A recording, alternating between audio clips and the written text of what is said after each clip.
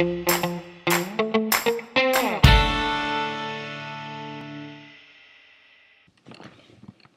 guys, in this tutorial I'm going to show you how to embed 3D models in an Adobe Muse website. So what we're going to do is we're going to visit sketchfab.com.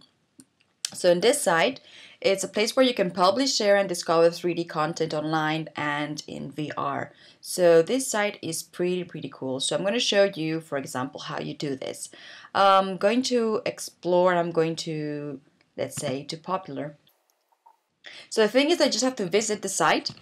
And you have two options. Like first, you can choose whatever you find here, or if you have your own designs, what you can do is you can upload them and then you can embed them in Adobe Muse. Alright, so it either can be yours or whatever people is sharing here. So let's choose, for example, this one over here. So I'm going to open it and I'm going to check the model. Okay, so when you choose the model that you want, what you have to do is go to click on embed. Okay, now the model's working now, so click on embed and you just have to copy all this code over here. Okay, so Command C or Control C. So now I'm going to open Muse. So what we're going to do is we have to go to Object and Insert HTML. So this window will open, so we just have to paste that code over there, okay? And just click on OK. And it will do its own magic. Okay. So I'm just going to place it here and I'm going to preview this so you guys see what you're going to get.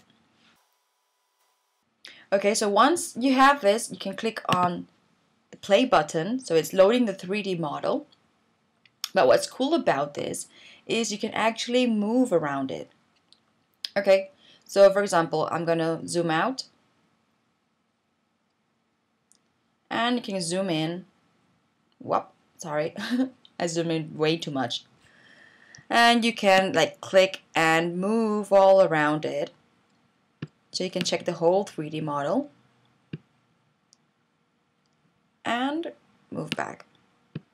Obviously, as this website is all about sharing, so you get the author and where you can find it here in Sketchfab. Okay guys, so I hope you guys like the tutorial. I hope you find this a very useful tip, and thank you very much for watching.